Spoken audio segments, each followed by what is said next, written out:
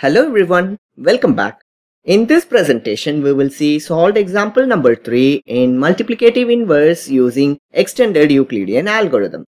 As usual, let's start the session with the outcomes. Upon the completion of the session, the learner will be able to outcome number 1, we will know about the multiplicative inverse, and outcome number 2, we will determine the multiplicative inverse of a given number under mod n using extended Euclidean algorithm. We know very well how we are going to find the multiplicative inverse. Here we are going to apply the extended Euclidean algorithm.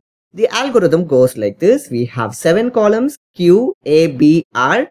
These are the 4 columns we have in the Euclid's algorithm. And we are going to have 3 more columns T1, T2 and T. Obviously we are going to find multiplicative inverse under mod n. So obviously we'll be having 2 numbers. The biggest number is placed in A and the smallest number is placed in B. So that's the first point. Then we are going to perform A mod B operation. The result of this A mod B operation will give 2 results. One is the quotient and the other one is the remainder. We are going to place the quotient here and the remainder here. In the first step of the calculation, we are going to use T1 and T2 as 0 and 1 respectively. So T1, T2 values will be filled and we are going to compute T using this formula. T is equal to T1 minus T2 into Q, and we are going to run this algorithm till we encounter a situation where the division of A mod B cannot be performed. In that stage, whatever we have in T1, that's the multiplicative inverse. With this knowledge, let's see example number 3.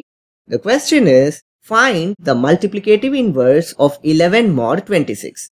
So there are 2 numbers given here. One is 11 and the other one is 26, and we want to find the multiplicative inverse of 11. So 11 is multiplied by its inverse. When that result is divided by 26, we should get the remainder as 1. What's that number? That's what we are going to find.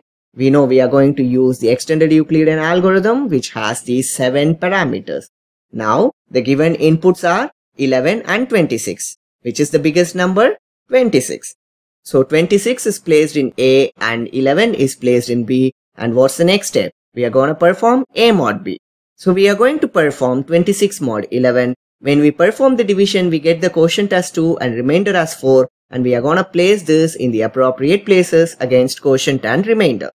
We know in the first round we are going to use T1 is equal to 0 and T2 is equal to 1. So we will fill that values and we are going to compute T value as T1 minus T2 into Q. When we compute this, we get the value of T as minus 2, and this minus 2 is actually placed here, right? Just see here, this minus 2 is actually placed here. Now we are done with step number 1. Let's proceed with step number 2. So we are going to do the shifting operation. So the value of B is stored in A and the value of the remainder is stored in B. Similarly, the value of T2 is stored in T1 and the value of T is stored in T2. So when we do this operation, we can see the table is getting filled like this. Now repeat the same A mod B operation. Now A is 11, B is 4. So when we do this A mod B operation, we get the quotient as 2 and the remainder as 3. And we also compute the value of T is equal to T1 minus T2 into Q. Now we have T1, T2 with their own values, which is 1 and minus 2 respectively. Using this value, we are going to compute the value of T, which is equal to 5 in this case. So I am just filling 5 against T. Are we going to stop this algorithm? No. Let's proceed with the algorithm, moving value of B to A and the remainder to B. Similarly, T2 to T1 and the value of T to T2. So obviously we'll be getting the table like this. Now we are going to perform the same A mod B operation. When we do that, we get the quotient as 1 and the remainder as 1. And when we compute the value of T, we get the value of T as minus 7. We are filling this value against T. So let's run the algorithm again. So we get the value of A, B, T1 and T2 like this. So we are getting the value like this and we are going to perform A mod B. We get the quotient as 3 and the remainder as 0, and the value of T is computed as 26. Let's run the algorithm again. When we do the operation further, we get the value of A as 1 and the value of B as 0, and T1 is equal to minus 7 and T2 is equal to 26. Let's do A mod B operation. Obviously, we are encountering a situation divide by 0. It cannot be proceeded further. So we are stopping this algorithm up to this. So when we encounter a situation divide by 0, so whatever is there in T1, that's the multiplicative inverse. So the multiplicative inverse of 11 mod 26 is minus 7. But just recollect this, I told you always have the final result in positive. So how can we make it positive? So it means minus 7 is the multiplicative inverse of 11 mod 26, which is perfectly fine. But we want a positive number. This minus 7, in other words, it is minus 7 mod 26. When we have minus 7 mod 26, just add minus 7 and 26, we get a positive number.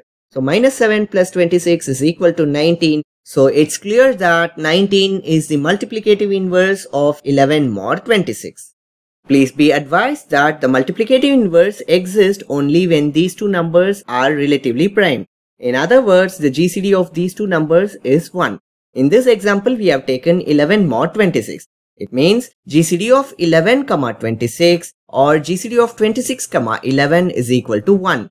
That means 1 is the only number that can divide both 11 and 26.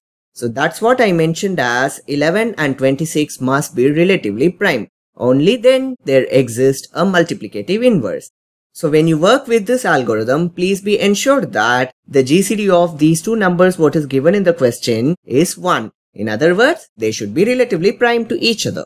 And that's it guys. I hope now you understood multiplicative inverse, and we also know how to find the multiplicative inverse of a given number which is having mod n using extended Euclidean algorithm. I hope the session is informative and thank you for watching.